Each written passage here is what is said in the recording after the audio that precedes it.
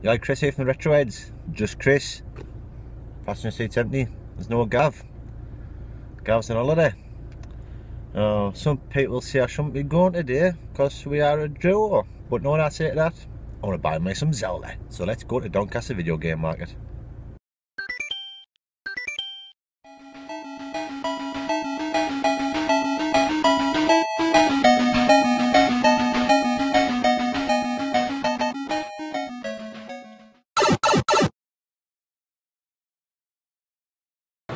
You alright? It's 10 o'clock. We're about to go in. It's Haven down there. I'm with Simon. He's replacing Gav today. Hello.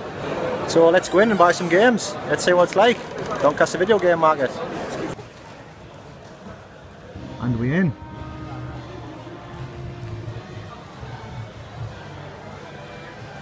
Quiet.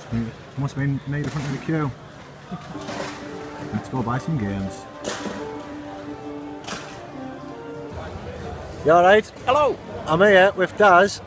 Gav's not here yet, and for once he's getting free stuff and not me, because Daz is going to gift him some stuff. Well, he was very kind at Blackpool, and he gave me a game, cube game. Gave me Super Monkey Ball 2, I believe it was. I think you did, yes. Yeah. So I brought you some PS2 stuff. I'm not showing you what the spines are. It's all rubbish, but you know, I just thought I'd palm it off on him. That's if he doesn't know what they are, so that's if he gets them. Yeah. So you can have a pick through them. Yeah. I shall say. Yeah, take the stuff and then just give him what's left. I'll say thank you very much for them. I know Gav will appreciate it, and I'll say thank you for them now. Sure. So No thank problem. you very much, Daz. My pleasure.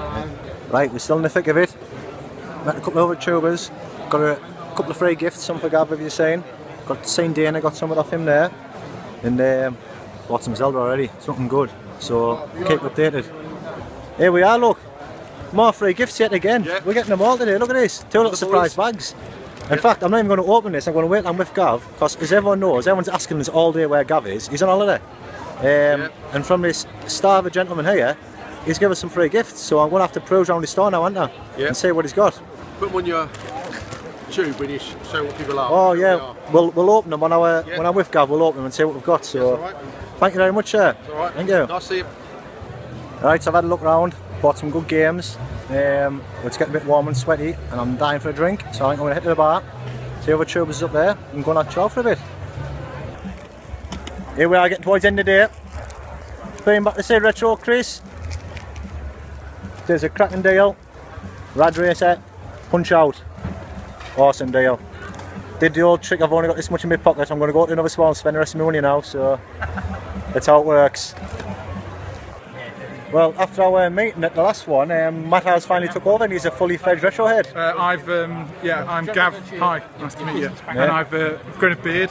Yeah. To match you, kind of. Well, Gav actually can't grow a beard. Ginger. Gav can't grow a beard. If you ever notice, he's patchy, he can't grow a beard, it's one of his... Can he not? Oh, he hates it. He needs to try harder. Like yeah, he's jealous of mine all the time. That does look like I was... In between takes, he's always stroking my beard. Is he? Yeah, he's a beard stroker. So when the camera goes off, he's just... All the time. Is he really? Yeah, all the time. You need to catch that on, because I think that's in that harassment. Oh, you want to watch it? In that harassment. In the next video, he's patchy. He can grow around here, and he can grow around here, but he has like patchy. It's even that he shaves. You know what you should do then?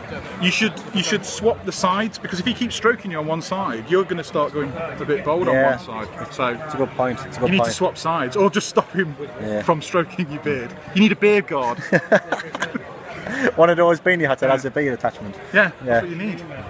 But anyway, if you're going to be Gav, are you going to have to buy some like expensive game and get a cracking deal for it? I've got to buy a game and get a cracking deal for it? Yeah, you have to like get at least like £20 knocked off a game. Well, I've just bought this.